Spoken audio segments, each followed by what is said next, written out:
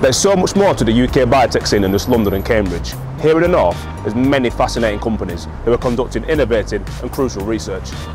Let's start with one of the most exciting names in the market, Qiagen. With plans to move their existing site from Manchester to a state-of-the-art facility in 2020, they're a serious player in the north of England. They provide some complete, popular end solutions for research, including NGS, gene expression, bioinformatics and diagnostic testing.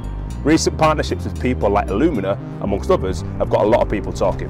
Abingdon Health, headquartered in York, have also seen an increase in demand for their infectious disease lateral flow test, enjoying a massive 90% increase in revenue since 2019. Having just secured big contract wins and with the development of their AppDx software, the future definitely looks bright for them.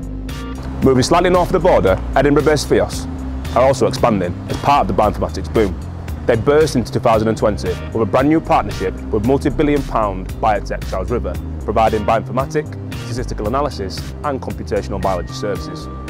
IDS, having been headquartered in Newcastle since 1977, are teaming up too, having recently partnered with Omega Diagnostic to expand on their 67-strong allergy panel. The list really does go on. There's Elucidine Diagnostics in Manchester, innovating the molecular diagnostic scene, neighboured by Thermo Fisher in Warrington. Then there's Almac in Belfast, Leica and Quanta MDX too.